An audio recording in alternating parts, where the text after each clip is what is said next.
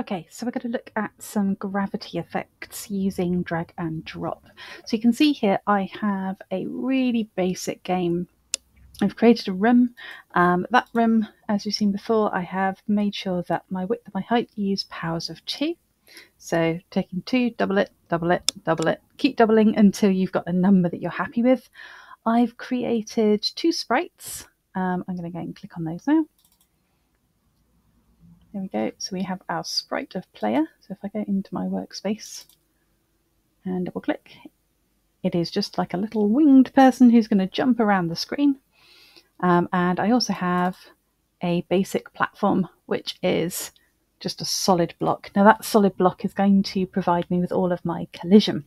So looking at how I'm going to do this, I'm going to create 2 objects, one for my platform, one for my player. My solid object is for later because I want to be able to collide with some other objects as well. But for now, we're just going to go into object player. If I just close everything down for now, you can see there I just have an object player and I've selected the sprite. Nothing else has been done to it. Same for the platform. Now the platform, again, I haven't actually done anything to this. Again, later on, I'm going to use this as a solid, but this actually doesn't have any code. It is just an object on the screen. So in here, in my room, which is up here, I have a background, which I have set as light blue. I have an instance layer. Now the instances layer is where I have taken my object of my platform, dragged those on. Let's just pop another one in here. So we've got to try and get through this one. So you can see you can change the shape and style of these. So basically they're like little collision sections. And then I have another instance over here for my player. So I've separated the platforms and the player. So everything for the collision is going to work inside our object of our player. So inside player object, there we go. I have a number of different things. Now I have some events. So I have a create event, a step, a draw GUI. Now the draw GUI is to help me with testing. I have key down for my left and right keys, and I also have a spacebar. So let's start off with the create event. So over here, what I have done is to create a variable called VSPD. VSPD, vertical speed. Don't want to have to write lots of stuff. And there's also an inbuilt variable called VSpeed. So VSPD is quite a useful one. And what I've done is I've set this to -5. So that means that is sort of my jump and my falling speed. But this means that I can then use that across my program. And if I want to speed it up, I only need to change that value rather than having to go through everything in the whole program and change things. So I'm going to set the speed initially to my V speed. So you can see there, V speed is -5. My actual speed is now set to that value. I have set my initial value of jump. So I've created a variable called jump and I have put this to be true. So basically, because I have set my person up in the air, I want them to fall down. And in order to fall, they need to be in the process of either jumping or falling. And I've also set the gravity, and in this case I've set it to 0.3, so it's not too quick, but it's quick enough for me to be able to play. So when you have created all of these, the next thing to do is to make sure that you've got your left and right movement going. So for this one, all I've done is I've set an instance variable for V speed to be positive, and this is relative. So this is basically moving backwards and forwards. So this will change the x coordinate by either -5, or in this case it will change it by -5. And when we go right, it will minus -5. Now, if you minus a minus, what you're doing is you're actually adding. So again, this is relative, and this is going to allow me to move left and right. Once I did that, what I did was to create the step event. Now the step event is going to be probably the most complicated bit, so I'll walk you through each section. I've started this with an if object at place. This is basically detecting collision.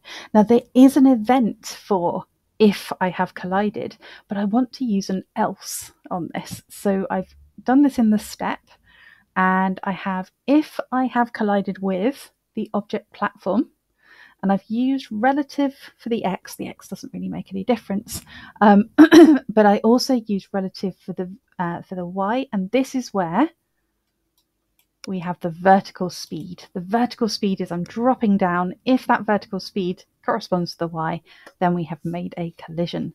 Those do need to be relative. So if I have collided with an object, I want to know if I am currently jumping. So if jump is true, then, and we know it will be true when we first start falling because we set it to true back in the create. So we fall down, jump is already true. When we hit the platform, we set the speed to 0, so we're not going to move anymore. We set the gravity to 0, so we don't get dragged through the platform. And then we set the jump to false. We're no longer jumping, falling, whatever it is that we want to be doing.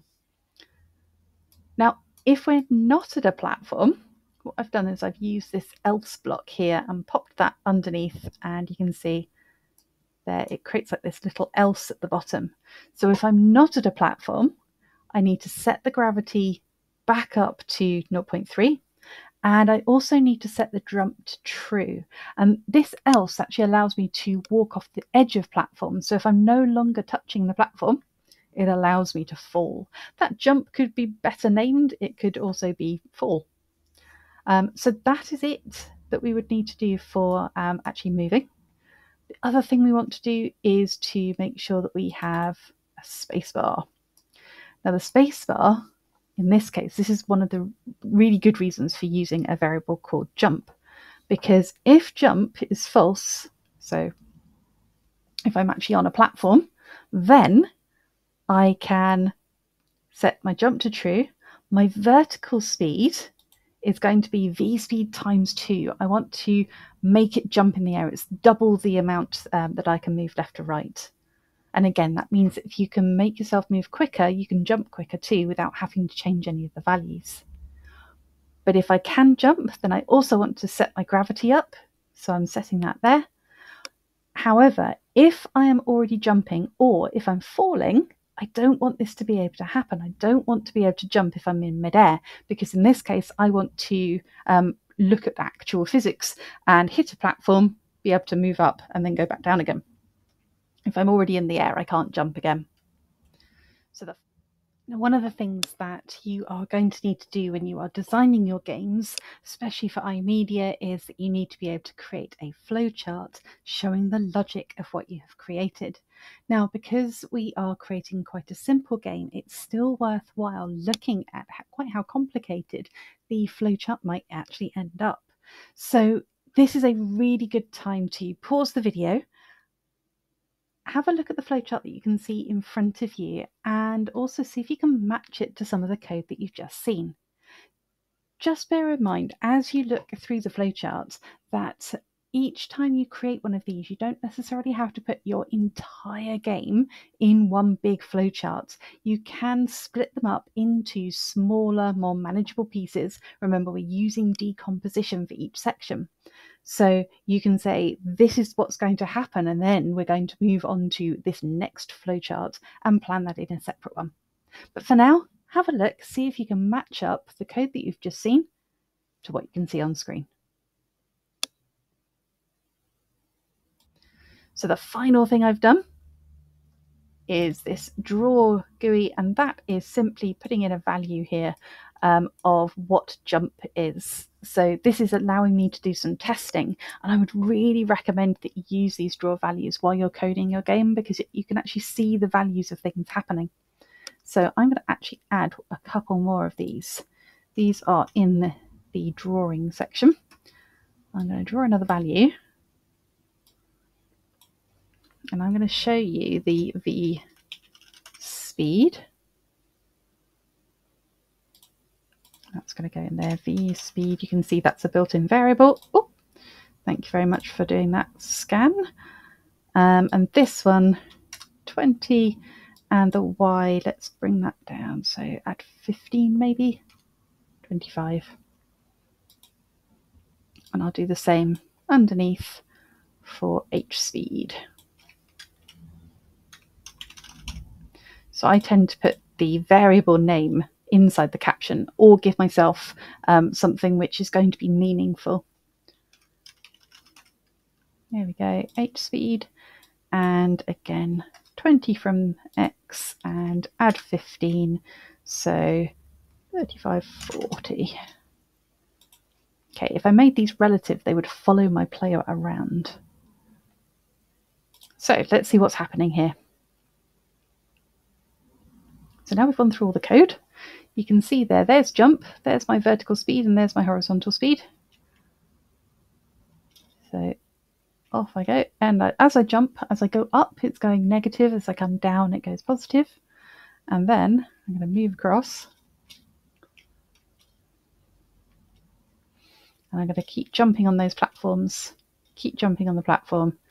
This one's a little bit trickier because you can see I can't actually jump through the platform because of that if object at place. So it stops me from going both through a platform and also jumping all the way down. So there we go, all the way down. Now, if I then walked off the edge of this platform, it then just allows me to go all the way down. I'm actually going to rerun that, get to one of those higher platforms and just walk off.